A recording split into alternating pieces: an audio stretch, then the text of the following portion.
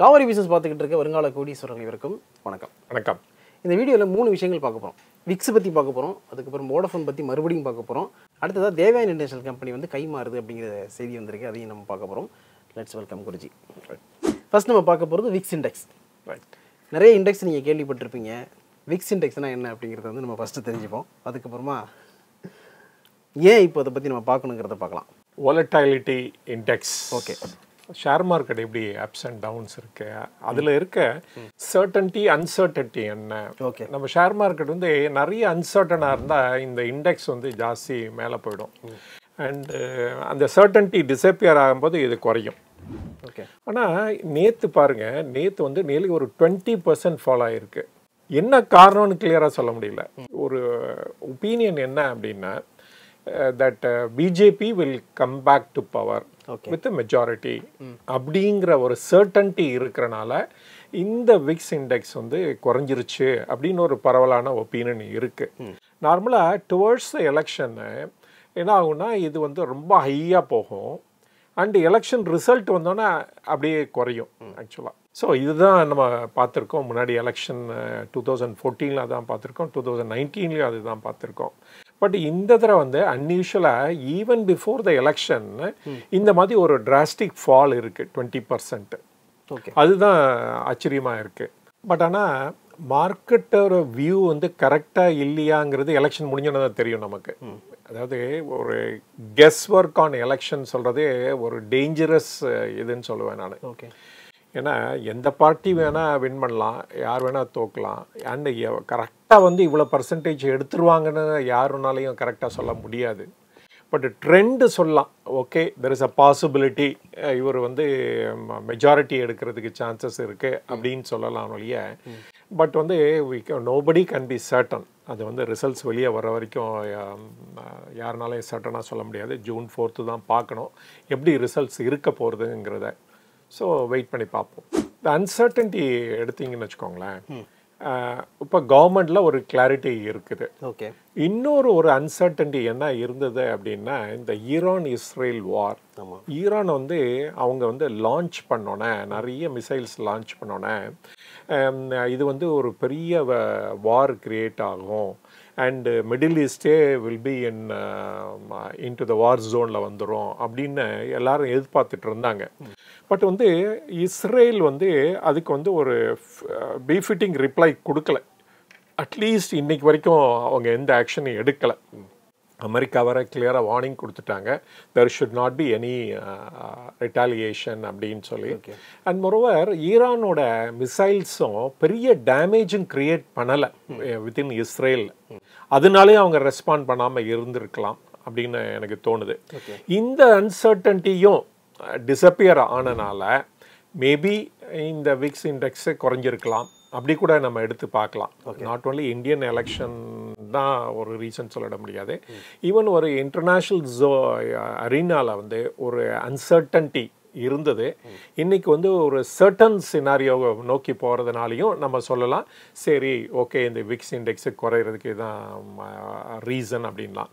The first time it touched 10, nearly 14 கிட்ட இருந்தது, இப்போ 10 வந்துருச்சு.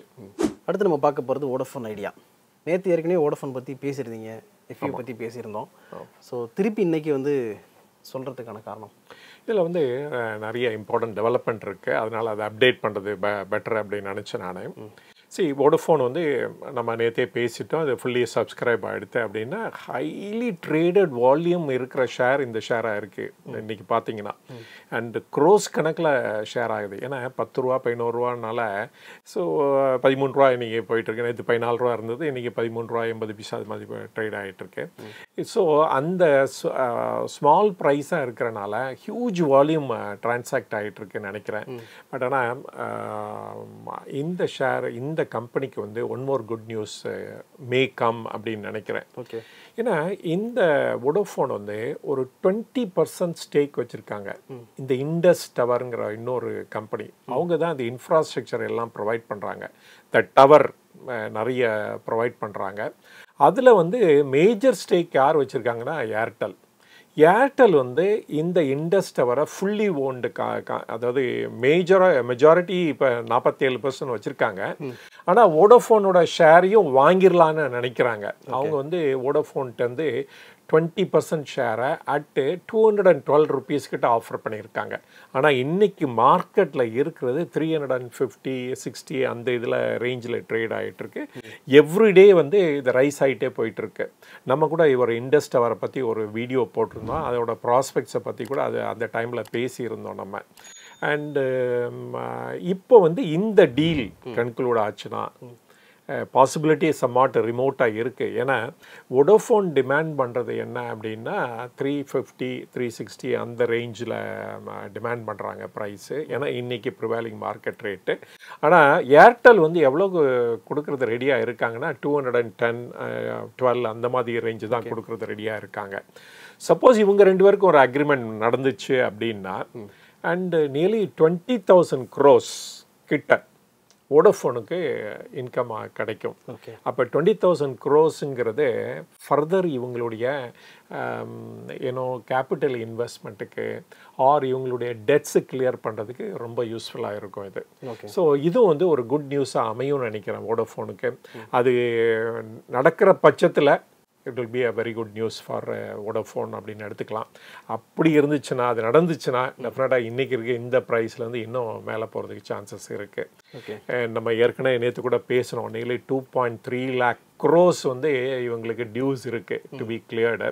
அஃப்கோர்ஸ் அதுக்கு வந்து 5 years டென்யூர் இருக்குது கிளியர் பண்ணுறதுக்கு. ஆனால் இமீடியட் ரிக்வயர்மெண்ட்டும் நிறைய இருக்குது. லைக் 4G அன்ஃபினிஷ்டு டாஸ்க் இருக்குது. 5G வந்து இம்ப்ளிமெண்ட் பண்ணணும். அண்டு இப்போ விட்ட கஸ்டமர்லாம் திருப்பியும் பிடிக்கணும் அவங்க.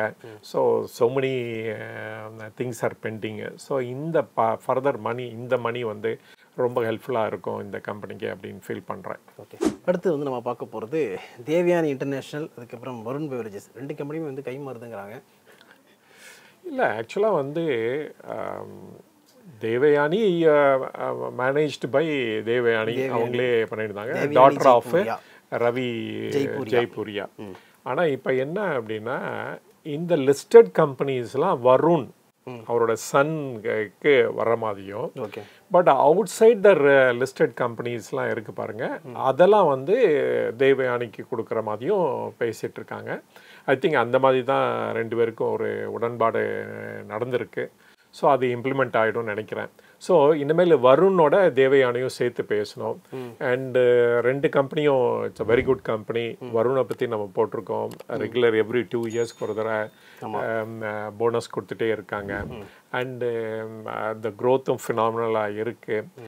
நிறைய பிளேசஸில் வந்து இப்போ ரீசெண்டாக பாட்லிங் பிளான்ட்டை ஆரம்பிச்சிருக்காங்க. பீகார், உத்தரப்பிரதேஷ் அந்த மாதிரி ஏரியாலெல்லாம் நிறைய சில்லிங் யூனிட்லாம் வந்து நிறைய இடத்துல போட்டிருக்காங்க. ஸோ அதனாலையும் இவங்களுக்கு சேல்ஸ் இன்க்ரீஸ் ஆகும். பட் ஆனால் ஒரு இது ரொம்ப இம்பார்ட்டண்டாக பார்க்கணும்.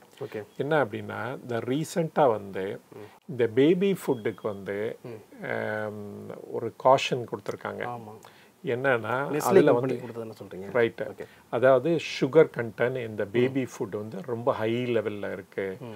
வேர் it is 0% in western democracies. But ஆனால் இந்தியாவில் வந்து நியர்லி 6 times ஜாஸ்தியாக இருக்குது. அதனால் வந்து இதனால ஒரு பெரிய அஜிடேஷனே வந்துட்டுருக்கு. இப்போ வந்து இதே மாதிரி Varun பெவரேஜஸ்க்கும் at a little later வரலாம். ஏன் அப்படின்னா இதுலேயும் சுகர் கண்டென்ட் எக்ஸஸ் ஆகி இருக்குது.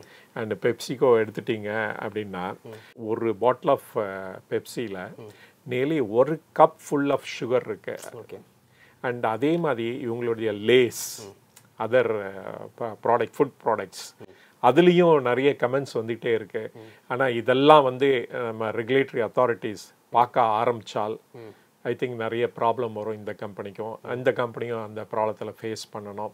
அப்புறமேல சுப்ரீம் கோர்ட் கூட நேற்று ஒரு அப்சர்வேஷன் பண்ணியிருக்காங்க. இப்போ வந்து பதாஞ்சலியில் வந்து ஒரு வார்னிங் கொடுத்துருக்காங்க. ஸோ அவங்க பப்ளிக்காக அப்பாலஜைஸ் பண்ணணும்.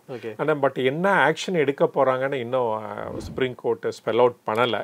ஃபர்ஸ்ட் வந்து பப்ளிக் அப்பாலஜி, அப்புறமேலு என்ன செய்வாங்கன்ட்டு அப்புறமேலு தான் தெரியும் நமக்கு சுப்ரீம் கோர்ட் என்ன டைரக்ஷன் கொடுக்க போகிறாங்கன்ட்டு. இந்த பப்ளிக் அப்பாலஜியோட இதே மாதிரி நிறைய எஃப்எம்சிஜி கம்பெனிஸும்